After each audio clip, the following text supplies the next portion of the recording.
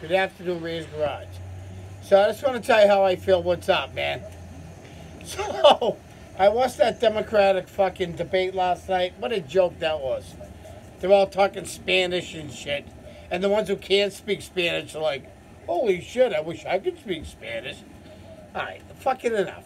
Cory Booker, Beto, Abusha Lalugu. I'm like, holy, what the fuck is this, right?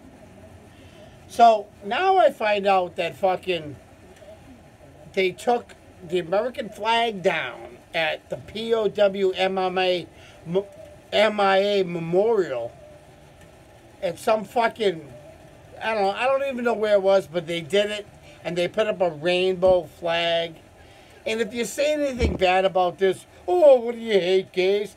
No, I don't fucking hate gays. I don't give a fuck what you do. But I tell you what I do hate is some fucking dude that dresses up like a woman and takes a piss in the fucking bathroom of my 14-year-old daughter. That's what, yeah, I'm not fucking having it, dude. So fuck that shit.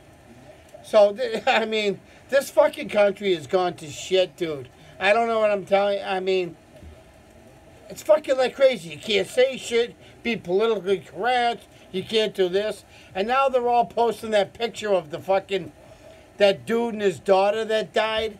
Now, nobody wants to see that. And everybody cares for that family.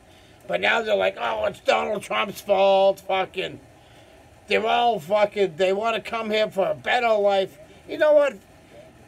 Anybody can say that and fucking come. And then there'll be like 10 million people in a year that will come here. But it's fucked up how they come to this country. Go to another country. I don't know what the fuck to tell you, man. That's how I feel.